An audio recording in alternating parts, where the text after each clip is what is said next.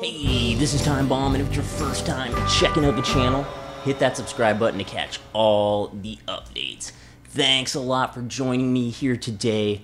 I'm gonna do a breakdown on a very simple tip. So remember to give this video a like.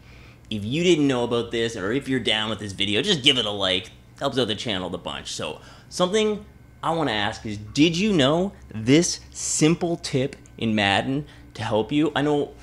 I don't know if you've felt this before. Sometimes you'll be running, scrambling outside with your QB, and you accidentally throw the ball when you mean to slide with your QB. Maybe you were just trying to go slide with your QB. Maybe you were trying to throw a pass, and you actually got past the line of scrimmage, and it still gives you the throw animation.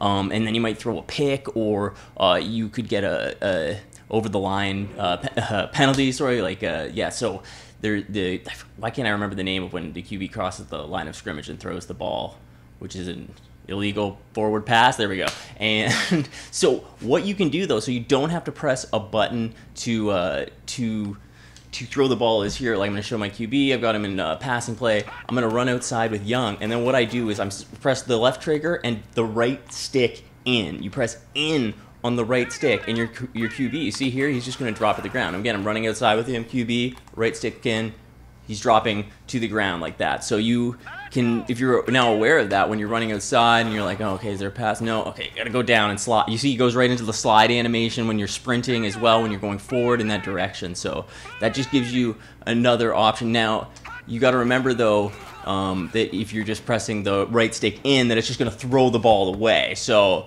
be aware of that, because you might not want to take an intentional grounding penalty. I don't know. I guess it doesn't really matter either way. You're gonna, if you go down at that spot or take the intentional grounding, but you really want to avoid the hit sticks, really, or just those other things. So there's just a quick little tip I wanted to break down that you could help you out. You know, now maybe if you just don't want to avoid it, taking those hits when you're running past, just press the button there, and then it is actually just behind the line of scrimmage, as I learned running with the QB here, actually. So you can only do it behind the line of scrimmage. That's interesting. I've never heard anyone really talk about that before. But so that's the way you can do it to avoid those. Because, you know, if you know the hit's coming, it does make sense that they give you a control so that you can get away without actually having to take those hits, right? Because they should give you that option. And as well, like if you're just in the standstill and you press it, your QB just falls to the ground just like that. So that's basically it for this video. Remember to give it a like. That's my simple tip. Let me know, did you know that simple tip about Madden, that simple control that often gets overlooked and I don't see people talk about? So I just wanted to break that down today